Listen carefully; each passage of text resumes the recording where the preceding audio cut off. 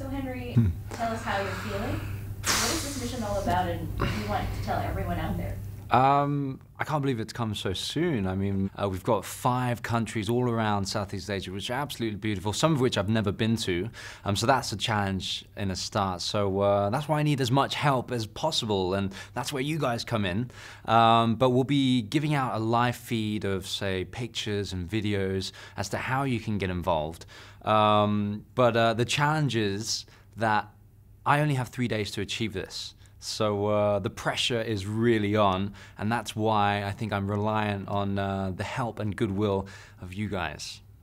Yeah. So how exactly are people going to be helping you, though? Through social networking, say Twitter, Facebook, getting onto the website, which is drivingchangewithcaltex.com, and then listening out and finding out where we're going to be and see if they can put in some help.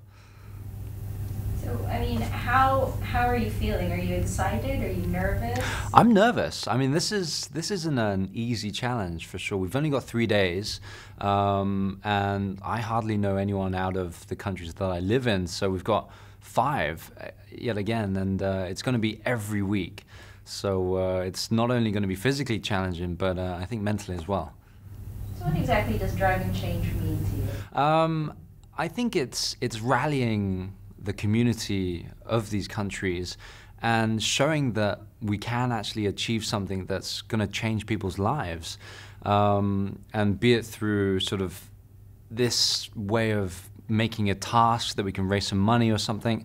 I think it's going to be fun, but at the end of it, it's for a good cause.